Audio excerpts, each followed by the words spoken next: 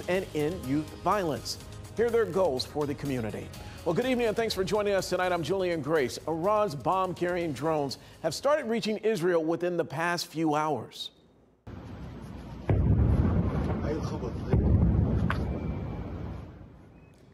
This video from Jerusalem shows what appears to be Israel's air defense system launching intercepts against incoming missiles. The Israeli military says most drones and missiles were intercepted before entering the country. The most recent aggression in the Middle East comes after an airstrike that destroyed Iran's consulate in Syria. The attack, blamed on Israel, left 12 people dead, including 2 elite Iranian generals. This map shows the areas where the explosions were reported in the sky in the region, including Jerusalem, Beersheba, Nazareth, Hebron, and Golan Heights. This is what else we found out. President Joe Biden met with members of his National Security Council in the Situation Room this evening. Biden has promised ironclad support for Israel against the Iranian attacks. Now, a group of hardline supporters of the Iranian government gathered tonight in the country's capital to celebrate the missiles and drone attacks.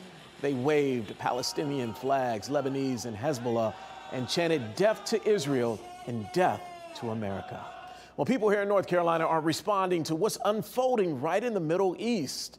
Now, we will have Carly a little bit later to give us some more information on exactly what is going on there.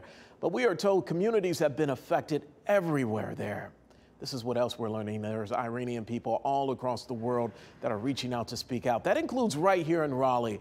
We've heard from a few organizations who are sharing what's on their minds after these attacks unfolded. The executive director of the Raleigh-Cary Jewish Federation has said, quote, "Like everyone else, we are praying for peace in Israel and the Middle East.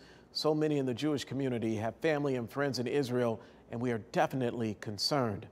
Congressman Wiley Nickel writes, quote, "I'm closely monitoring the situation unfolding in the Middle East and praying for all our allies in Israel as we work to defend herself and them against Iran." Now, we have reached out to Congresswoman Deborah Ross as well as Iranian cultural groups to hear how they're responding to this. We're waiting to hear back. We should find out a little bit more later this evening. We will continue to keep you posted. Well, Raleigh police are investigating a shooting on New Bern Avenue. This is what we know at this hour. Police say the shooting stemmed from a home invasion. They told us a homeowner